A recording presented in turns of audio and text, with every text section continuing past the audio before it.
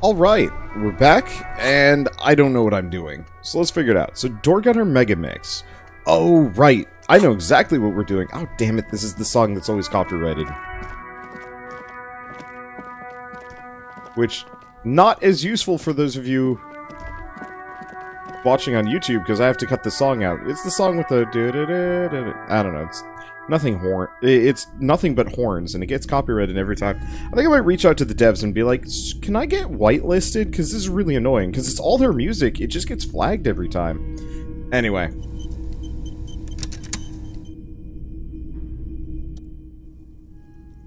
Let's see. Buy the boombox? Let's buy the boombox. And here you are, quality sound reproduction on the go. It'll play anything, wherever. Turn any tape into a conversation of sound and shapes. Should have I tried to get a discount? How much of a waste of space am I? That's the problem I struggle with on this game. It's like, I am too nice of a person, I think, and it's bad, but I don't know. Okay, so...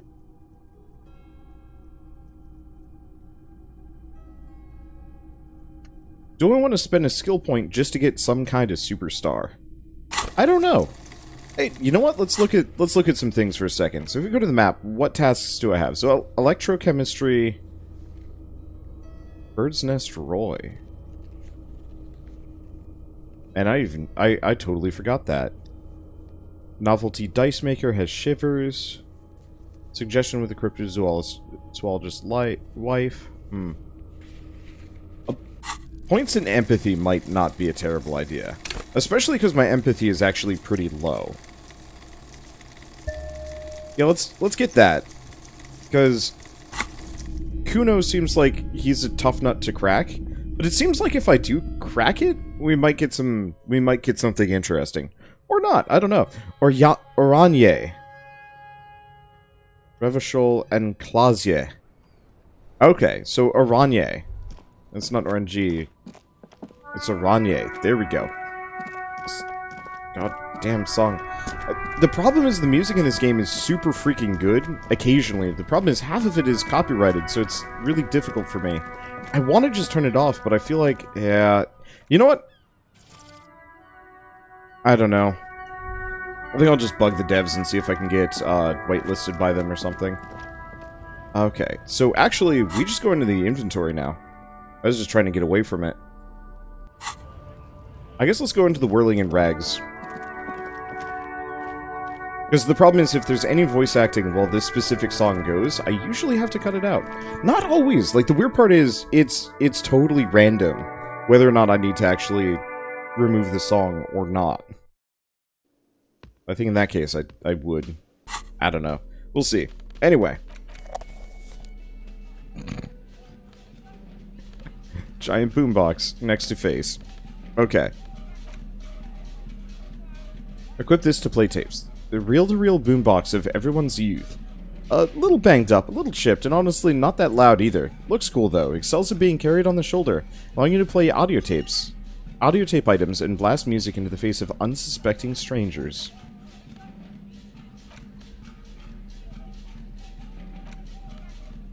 Oh, so this is the picture of what's-his-face outside, the guard. A black and white photo of a couple posing in front of a Ferris wheel. The girl is young and pretty, the man clad in fancy uniform and smiling.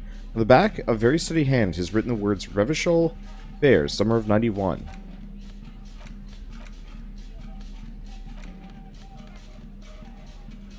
Okay, Door Gunner Mega Mix. Magnetic tape acquired from Titus Hardy.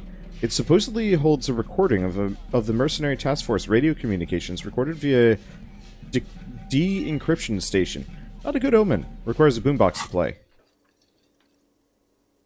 The porter reel is just what you needed. The reel is attached to the apparatus with a satisfying click. The tape is routed behind the magnetic reader. Play the tape.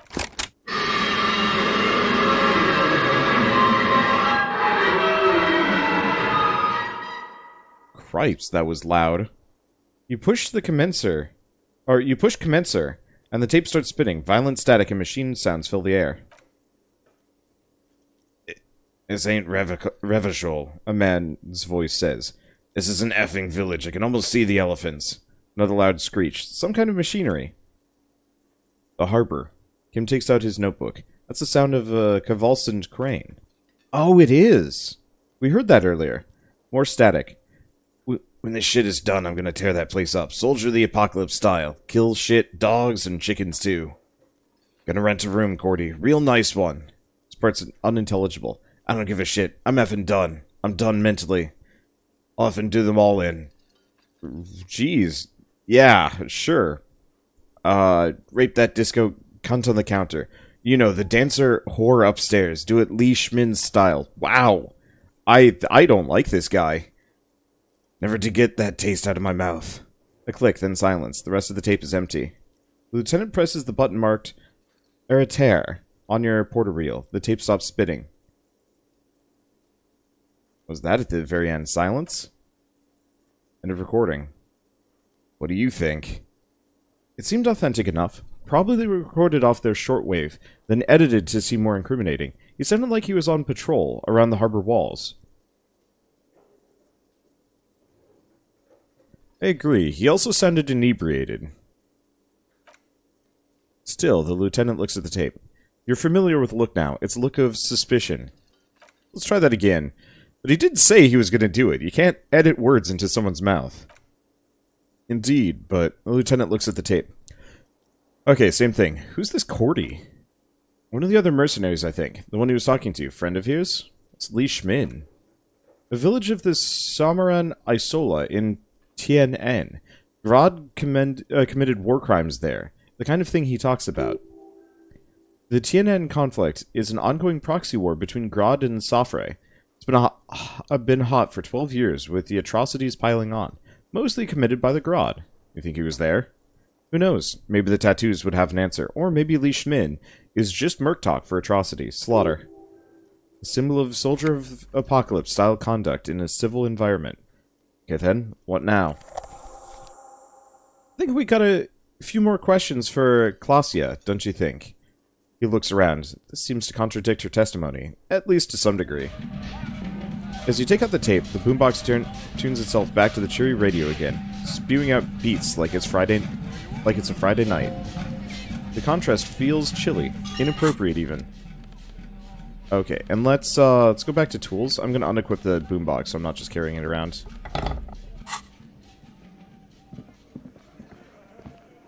Because I'm not a big fan of it. Okay. Do we have anything else? No. But I do have my bag out, so maybe I can clean up the bottles in Classier's room.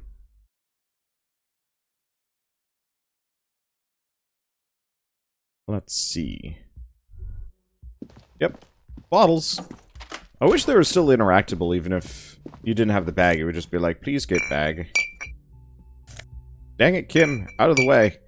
I'm doing my civic duty of cleaning up after random people. Because bottles are the only way I pay rent. It's a bit of a problem.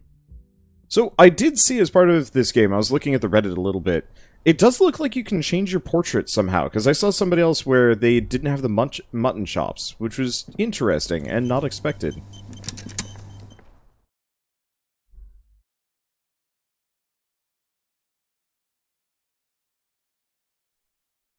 We still also really need to get the body down, which is a problem. Anyway, sup? Officer, it's a fine day for questions. Titus Hardy gave us a recording where the deceased states his intention to commit rape. She puts her coffee cup down. With a soft ring, the porcelain meets the metal table. Did he? A smile flits across her face. I never said he was a good man, or that he had good intentions, only that he was never bad to me. She doesn't care. If anything, she sounds amused. On this tape, he specifically identifies you as the target. Where did they get this recording exactly? It's intercepted radio chatter of the deceased, recorded via a de-encryption station. It's authentic enough. She arches her brow. Does he say he's going to do it Soldier the Apocalypse style? Those are the exact words he used? Yeah, that was practically his pickup line. He picks the cup back up. A memory surfaces in her tired neocortex. It's not entirely unpleasant. Did he say whores a lot? Was he pretty much on the verge of doing it Lee Schmin style?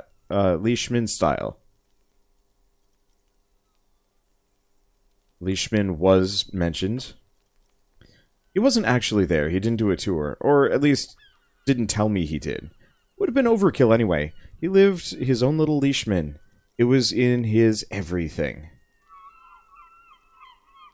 I say things like that, Machismo. Yes, was he bragging? Oh no, I'm pretty sure he did all those things. Then he integrated them into his idea of normalcy, to keep on living. Until they just sort of turned into his, she thinks, what's the word I'm looking for? Persona? Running joke. I was going to say running joke, and it sounds like you didn't even get the good bits. Lely's punchlines got way, way funkier than that. He was like this... He was like the 70s conflict, the Leishman massacre, and the 36 feminine Yesuit, all rolled into one person. Then cast in Ornhays? Oh, shoot. They gave me the pronunciation thing, and I've already lost it. Orenye's ceramic armor. Then he wore... which he wore in bed and in the shower. Can you spend time with this person romantically? We're all scraping up any happiness we can find, officer. Going around with our little scouring sticks. You, your first love, Mr. Leishman here. Did he tell you he had actually done any of those things here in Martinez, I mean? No, we were too busy laying waste to our own nervous systems to direct any of the fury outward. He seemed, she thinks, he seemed happy, I guess, at ease, as much as a man like him could be. What kind of a man was he? Before you go, ask for details. She seems okay to talk about it. Thank you for clearing that up, miss. He turns to you. Whenever you're ready, I'm interested to hear what Titus Hardy has to say now. Now that you've had some time, can you tell us more about the victim? Like, for example, his name. Actually, officer, I don't know his name. I just called him Lely. A nickname? I guess. He came from Lelystad. It's short for that, and it was his army name, apparently. He said his real name wasn't his. I tried to pry it out of him, but it was no use. Lelystad, that's a good start. The lieutenant writes it down in his notebook. Then starts tearing out a page, but stops mid-motion. It just occurred to me, colleague, he says, turning to you. We still haven't performed a field autopsy of the deceased. Questions I have assumed some kind of foreknowledge on our part. I suggest we go and perform it now and return once we've brought ourselves up to date. I have other questions first. Alright, but quickly. She has endured that sight long enough. He nods towards the yard. It's time for us to do our duty. Okay, so we can't do anything else until we cut down the body. Which I still can't figure out how to do. Excuse the delay, miss. Says with a nod towards the yard. The situation will be addressed now. We'll be back soon. The young woman nods, then proceeds to feed herself another cigarette as you leave. The problem is I don't have a ladder. Nor do I know where to get one. Because last time I jumped for it, I actually, quite literally, died. So, I can't shoot the corpse down. I don't have a gun.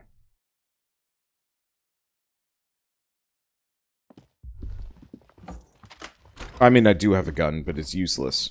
Probably worth selling. But I don't know if I can sell it to somebody better or just to the pawn shop guy.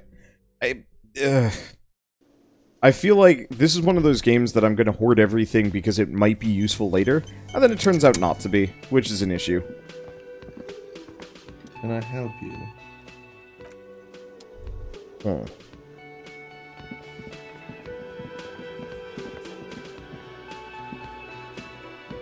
There's still no ladder here. I honestly don't know. I'm just going to keep wandering around and trying to find stuff. Because we've certainly hit a bit of a wall here. And that's an issue for me. Because there's a ladder in the shed, but I can't use it. I guess we'll just interact with it. We need to talk about getting him down again. Yes, we do.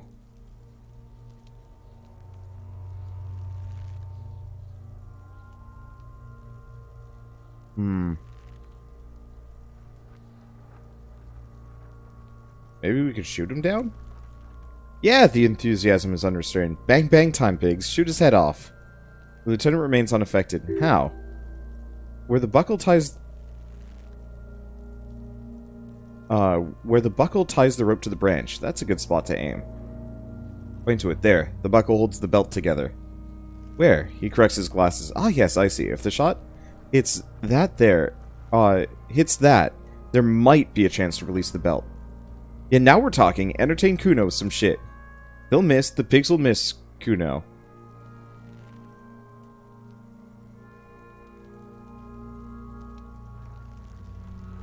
Let's see. Let me try.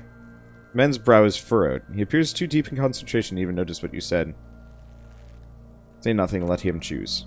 Silence. With his elbows sharp, the lieutenant unzips his jacket and produces a lightweight firearm. He drops a paper cartridge in the barrel, separates the scouring stick, and gives the cartridge 5 tucks, securing it in place. That's a Kygel A990 Armistice mass-produced muzzleloader. Aesthetic, frugal, one of the most common firearms in the world. He then steps back, assumes a phallostess position, taking aim. The corner of his eye twitches, his finger on the trigger. Easy does it. He's gonna effing...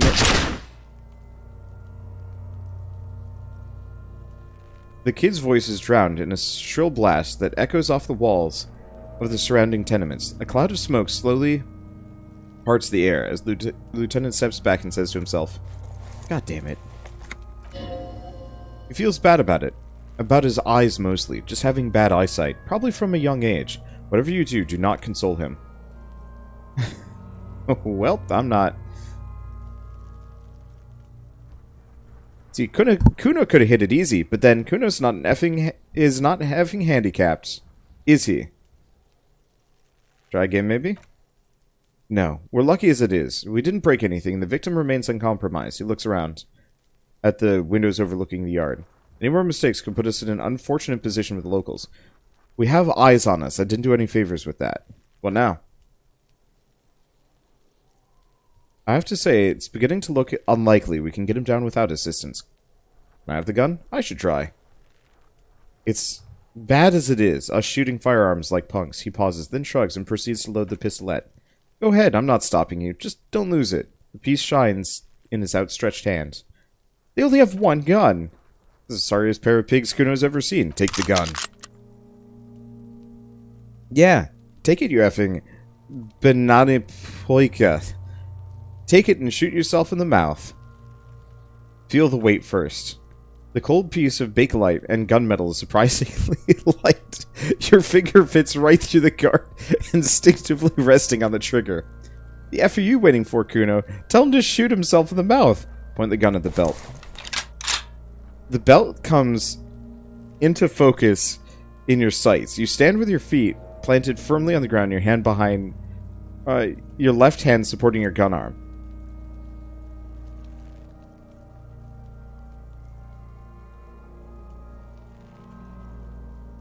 Okay. So, that's a pretty low check. Close your left eye first. Your field of view narrows. The branch slowly moves, becoming entirely two-dimensional. The metal buckle glimmers, slick with falling rain. The corpse slowly rotates. The slow movement of the branch in the wind in your branch in the wind and your shoulders directing the gun sync up, dancing hypnotically. Let's see. Look, he's crying. You gonna cry now? Effie? Wow. Alright. Say shut up. Okay, that's still a low chance. It's hand-eye coordination. Unfortunately, I can't change anything else. I can try shooting again. 42% chance? Let's try it. Got it!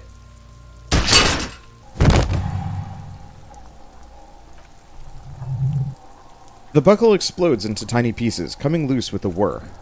With your hand numb from the recoil, you look at the body slumped down. For a moment, the man appears to kneel in front of you, looking straight at you, helpless, trapped within himself.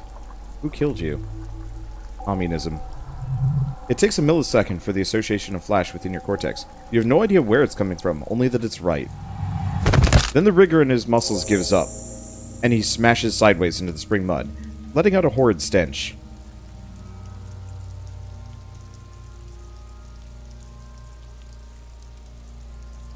You've been policed. Aces high, the lieutenant raises his right hand, waiting for you to slap it. Aces high, a custom invented by the aerostatic brigades during the Revolution, is used to celebrate success in Revachol. Especially in sports, the gesture is spread across the world, despite the defeat of the revolutionaries themselves. Slap it. Hell yeah. Thought gained, aces high. Lieutenant takes a little hop to perform the customary salutation. Your palm hurts from the slap. It's precise and down to the point. I knew these guys were alright. His voice is deeply approving. What now? Or do we just confirm it? Let's do it. Oh boy. Yeah, we're slur. Got a problem with it? Kuno cracks with laughter. Sounds like someone strangling a seagull. It's clear he enjoys himself. I knew they suck each other off. What now? Perform a field autopsy and determine the cause of death. Before, excuse me, he needs to turn away from the corpse. Looks like I feel like taking a break from the stench. I'm sorry to interrupt the jubilations here. Just a little breather before we do the autopsy. Alright, give him back his gun. He holsters it. I would suggest we interview Everett and Joyce, the leader of the Union and the Wild Pines rep, but we've already done that, so it's up to you, Detective. Take us where we need to be. He trusts you have plenty of things in the task chain lined up. Alright. We got a body down. This is good. I'm going to save celebratorily. Aces. Middling. Okay. So now that we've got the body down, I guess let's deal with it. The rotting man lies on his side with his eyes looking straight through you. The belt is still around his neck. His body is supine and open to intrusion by autopsy. The lieutenant adjusts his glasses and takes a deep breath. Tell me something, dead man. Shoot, Looney Rooney. Which was it that killed you? Love or communism? Huh? You said love killed you, but when you fell down you said it was communism. You're misquoting me, Rooney. I said communism killed me. Love did me in. You really need to learn the difference, buddy. This is embarrassing. I hate you, you stink, and you're boring. Let me remind you of someone. A child born with Moller's disease, harlequinism, grown up miraculously. A deep-sea creature. No, not quite. Be fair now. May be affected by harlequinism. You sure wriggled out of that one, Capolini. Enough. Come back later, Capo. Amuse yourself with my frank manners and my memento mori features. If possible, also see me in your dreams. First, what exactly is a field autopsy? Come on, officer. He pulls on a pair of latex gloves. You know what a field autopsy is. You've done 100 of them. What you do know is, at 18.9 kilometers, the dormant shield volcano Corpus Mundi is the world's highest summit, and the failure of the 38 single Etui du Song to crack the top 20 was the death knell of disco. But what a field autopsy is, you have no idea. Do you have another pair of gloves? Unfortunately, no. I have gardening gloves. Maybe they'll be enough. Better than nothing. The lieutenant looks at the gloves. I'll tell you what, I'll perform the anatomical side of things. Will you take notes? We just fill this in, right? Show him the red field autopsy form in your ledger? That's right, he nods. Open your ledger at the field autopsy form. The dead man stares in silence as you crack open the ledger. The bright red paper is covered in boxes and lists, describing the condition of his skin and organs in 3 parts.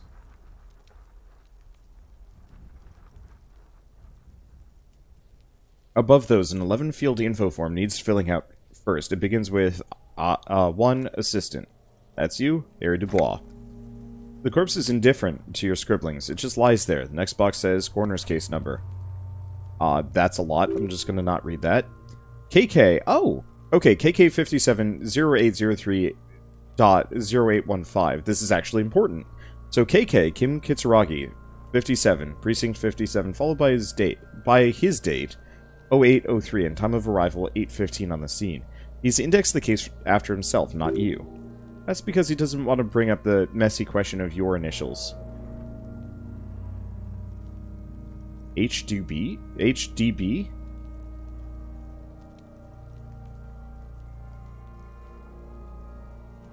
Yeah, whatever. Next, name. We've heard a nom de guerre, Lely. It's better than nothing. Write it down. Lely! What's next? Date of birth? Date of birth. Not available. Age? Huh. The man corrects his glasses. Roughly 50. Try 40. The damage is so extensive, it's better to err on the young side. I'm gonna write 42. He nods. Race? Mondial. Fair to olive skin, from the Isola of Mundi. This is as vague as it gets. You might as well say white-ish. Write it down. The pudgy mess of curdled meat looks neither mondial nor anything other. Sex? Oh boy. Male. Pig's gonna have sex? The fact that I can write all of these is wild, but male. Nor does he look male, with his pregnant belly and indistinguishable face. Date of death. We're still going with March 4th, 51, right? 4/03/51. What else? He looks over your shoulder. Body identified by is non-applicable. 10 case numbers, the same as the coroner's case. Okay. AK blah blah blah listens, motionless. With the cargo belt still around his neck, only one box remains. Evidence of treatment. None. At least not after initial examination.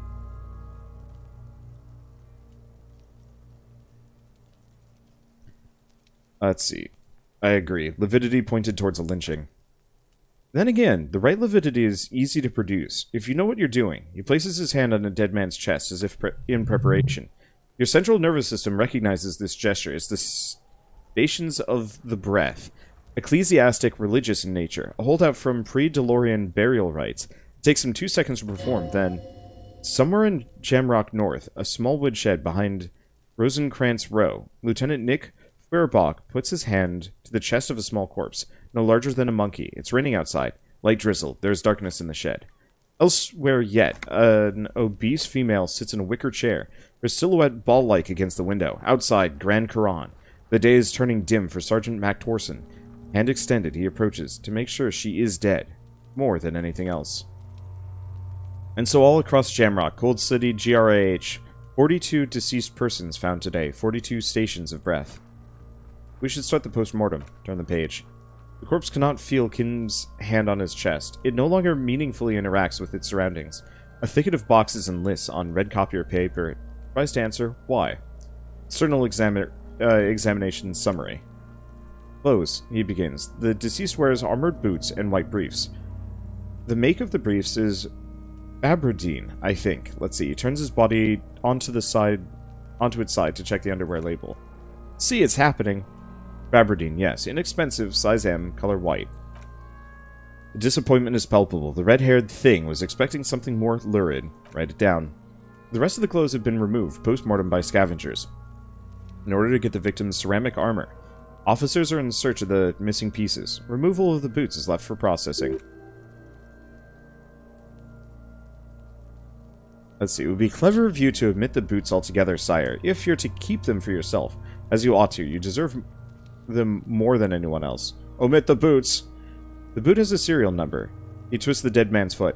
It's E50 100 1000. The lines between the plates are in the shape of the alphanumerical. The number is purposefully concealed by the design. Write it down. Tattoos, he stands up, feet planted on either side of the body. The upper torso is covered in a single continuous tattoo, resembling a map of the night sky. It reaches from the right shoulder to the heart. The ink is blue and white. The assistant has a color photograph of the markings, to be added to the case files as document A1. The photo is taken on the scene, using a Trigot Mini. Write it down.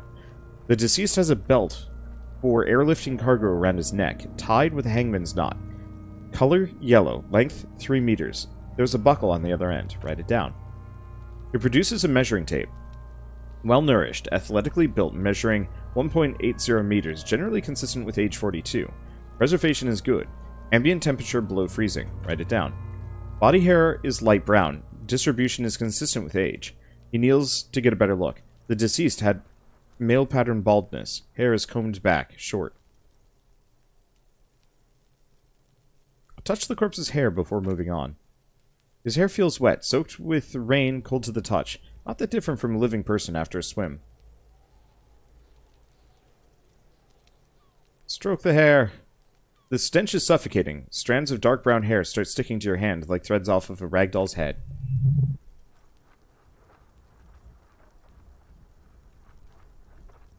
There's brilliantine in there. He combed his hair back with oil. Keep petting him. That's weird. More hair sticks to your hand. Hair off the rain-soaked head of a dead man. There are bumps and dips in the skull. An alien landscape. There, dead man. You were someone's child. It's over there. Or it's all over now. Okay, write it all down, adding the brilliantine. The vividity is consistent with hanging. The head is congested. Contusions are present on the head, chest, and thighs. Consistent with stones thrown post-mortem. Low velocity. Effing low velocity! Jeez, chink chonk. The kid explodes. You think Kuno doesn't know what you're talking about? Velocity was effing max. Talking shit about Kuno's velocity. The lieutenant pays no heed. In addition, there are bite marks on the face. Scalp and chest, consistent with predation. Write down, but amend for high velocity. Screw Kuno. Ligature mark. The lieutenant produces a small folding knife, with the other hand pulling on the belt. He starts cutting into the polyester. The stench is horrid. After a while, it's obvious the material cannot be cut. The steel wiring, he concedes, breathless. There's too much of it. We need to remove the belt so we can get to the ligature mark. You got the right tool for that, the chain cutters. Let's see. Good thing we got these chain cutters. Pull out the rubber-gripped cutters. Always good to think ahead. Now, he points to the rope squeezing the dead man's neck. We need to cut the belt to see the ligature mark below, carefully, with as much precision as you can. See, my pig's gonna F his head off. No, he ain't, see, looks blasé. Your pig's boring. Alright. Sure. Let's see. Look for a good spot to cut. The belt is equally tight around the whole circumference of the neck, swelling over the edges like white bread, rising from the yeast. The knot is the weak spot. The chain cutters fit there, steady now, like a flower arranger. 2 cuts and it should come loose. Okay, physical instrument, cut the belt off. After some deliberation, you sink the cutters into the knot, tying the belt together. You squeeze the rubber hander...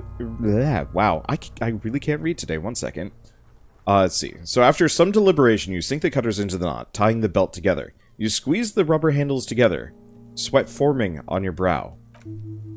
Snap, the knot is slashed. Another cut and the belt falls apart like a flower bouquet, revealing the dead man's neck, and the dark red ligature marks around it. The lieutenant kneels closer, running his finger along the dark red groove, until there's a gap. The rope rises to a point, leaving a gap in the ligature mark. The suspension point is in the back of the neck. Hemorrhaging is observed on the skin above and below the ligature mark. The mark is well pronounced, consistent with a drop of 1 or 1.5 meters. Write it down. Chest is intact. He presses down on it. Normal contour. Abdomen is protuberant. Pelvis intact. Genitalia, he pulls down the man's underpants. Now it's gonna happen, see? I effing knew it! This is clearly what they've been waiting for. Ever since the autopsy began, the lieutenant is trying to make it as boring as possible. Genitalia is male and unremarkable. No evidence of injury. Inspect the genitals. The dead man's penis is average size, congested from the downward collection of blood.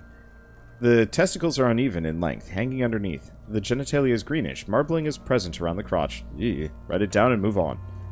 Back is symmetrical and intact. He struggles to turn the corpse on its side. Upper and lower extremities intact, but asymmetrical.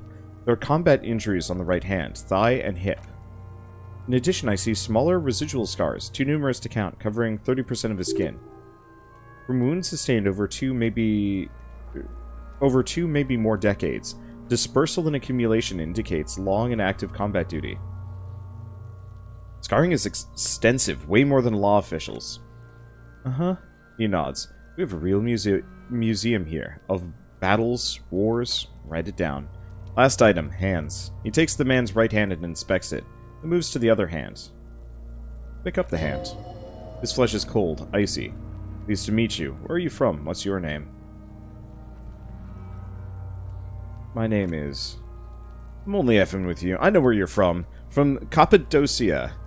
And your name is Il Copo. What can I do you for, Il Copo de Cappadocia? It's good to hold your hand. Did you like it when I stroked your hair? I did, Kobo, I did. Reminded me of when I was a small boy, before this happened to my face and body. You did me a kindness there. We should do this more often. Be close like this, I mean. Hands are clean, the lieutenant concludes. The dead man's fingers slip from your hand, cold and sausage-like. No sign of injury from struggling. Were we expecting any? I was. Maybe I'm not seeing them. Honestly, the stench is making it hard for me to think at the moment. Write it down. He turns to the side to breathe. It's not enough. He buries his face in the sleeve of his jacket. You hear a muffled voice. That's all for the external. Well done. What next? Description of... internal examination summary. Oh, I did that wrong. Okay. Can't continue before we've gone through external and internal investigation first, thoroughly. Sorry, I pressed 2 because it says 2 internal examination anyway. Central nervous system, he says, and concludes abruptly. I have nothing. Do you have anything on this man's CNS? Of course, there's a moral to be drawn from it. A moral to the story. Nope. Musculoskeletal. Purge fluid is coming from the mouth. He gets close to the swollen mouth hole, eyes squinting from the fumes. Not injury-related. Eyes and tongue protuberant. Hyoid bone, let's see. With his eyes almost closed, the lieutenant puts his hand on the dead man's throat and begins to massage it gently.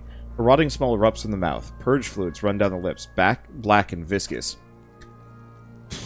Yeah, jack that effer off. The hyoid bone is fractured, he says after a while. The rest of the musculoskeletal system is intact, unremarkable. Write it down. Back hunched, as if in prayer, he begins to pry open the dead man's jaws. Respiratory system, he stops to exert more force. Both hands are used. Oops, sorry. Oral cavity shows no lesions. The victim has received dental implants, possibly after a combat wound. Mouth swollen, hemorrhaging present in mucose of lips and mouth. Look in the dead man's mouth. No scream, no sigh of relief rises from the darkness inside. It's humid there. Sickly sweet air, unlike anything living. You feel like you're about to throw up again. Straight in the mouth of his. Look deeper inside. Ow. It's hard. Once more, you taste the stomach acid in the back of your throat. A contradiction. Or a contraction. Your throat pumps a little something from your stomach and into your mouth. You're forced to swallow just to keep looking. Inside, you see darkness. Just a mess of meat and darkness. There. Our ancient mysteries down there, Kobo. Ask me later. Lieutenant, let's go of the jaws. The mouth snaps shut before you. Hemorrhaging present in the mucus. He repeats impatiently. Write it down. He wipes his brow. Hepatobiliary, not available. Why? Don't we have anything? He looks at the corpse's stomach with a mixture of tiredness and disgust. Are you a hepatability expert? Let's see. Hepato means liver, and biliary means gallbladder and bile ducts. Am I an expert in those things?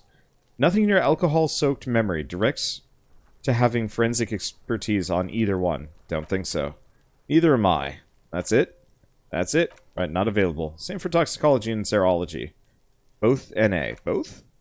Unless you have untapped reservoirs of knowledge there. Reservoirs? No. But do they take obscure trivia and odd tidbits?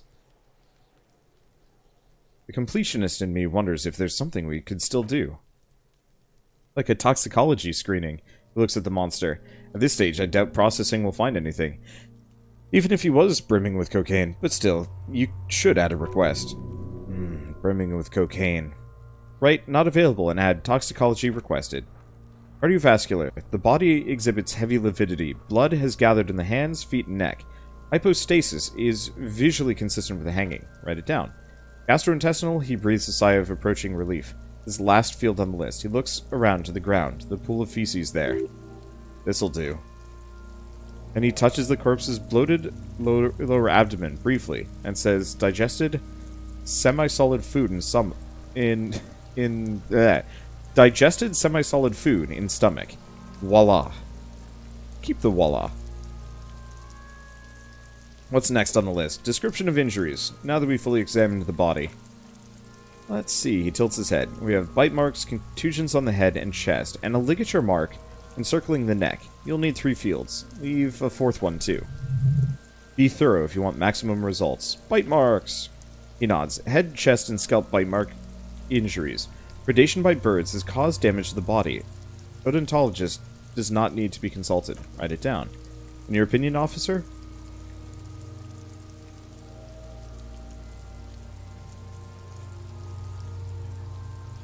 Let's see. Beneath the description, there are 2 boxes waiting to be ticked. Non-fatal post-mortem. Agreed. Next injury, contusions. So the scalp bleeds from a post-mortem head injury, a stone. The injury does not have the rim of an early inflammatory response. The perpetrator on the scene has confessed to causing it post-mortem. At maximum velocity, FO. Has confessed to causing it at maximum velocity. Write it down. Coagulated blood sticks to his scalp and chest, where the countless stones have hit the dead man. Beneath the description of injury, 2 boxes, non-fatal, post-mortem. Right, next, ligature mark. What's the 4th injury field for? Nothing, just in case. Okay, ligature mark. Finish the autopsy. A dark red, abraded ligature mark encircling the neck, with the gap in the nape measuring, let's say, 7 centimeters. The hyoid bone is fractured, the cervical column intact. I see hemorrhaging on the skin, above and below the ligature mark. Depth of the mark, 1 centimeter. No sign of clawing on the neck. Write it down. Below the note, 2 customary boxes wait to be ticked. The man's head jerks to the side, awaiting your judgment. The ring around his neck is visible. Think for a moment. There's time. Don't rush.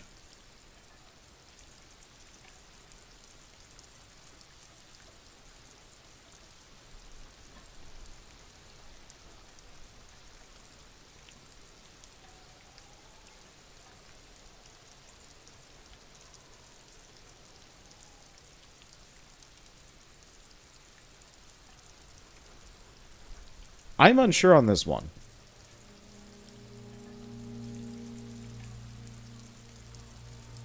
I feel like it might be post-mortem.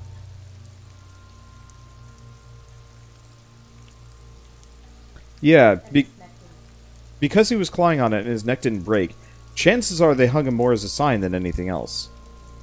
I'm gonna go with non-fatal post-mortem.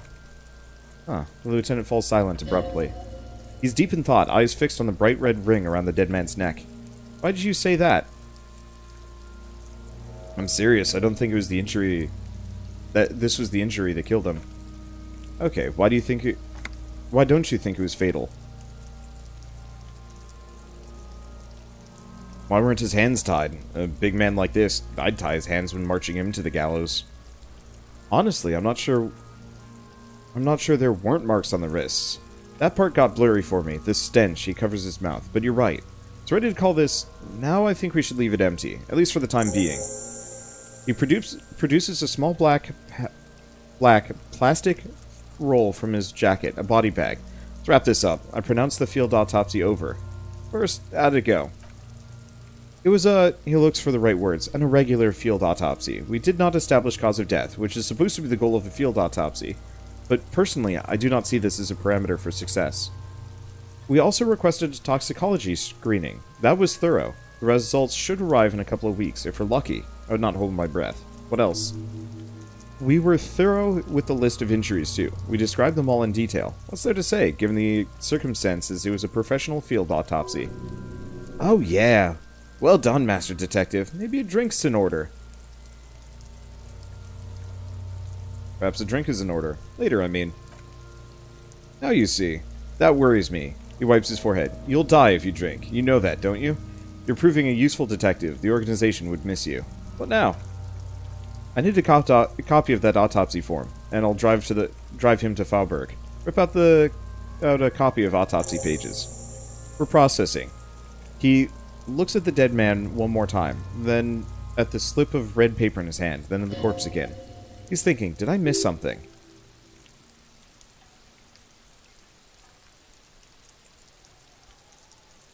Stop wasting time, you're smart. Interesting. Sure, we didn't get everything. There's always something. Okay, how many skill points am I sitting on? I'm sitting on 1.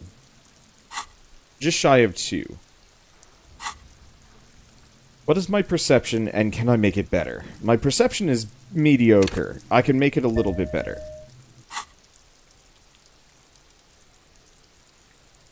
That's a bit better. Let's leave for the time being. So I need to get a little bit more perception out of this. I don't think I have anything here that's really useful.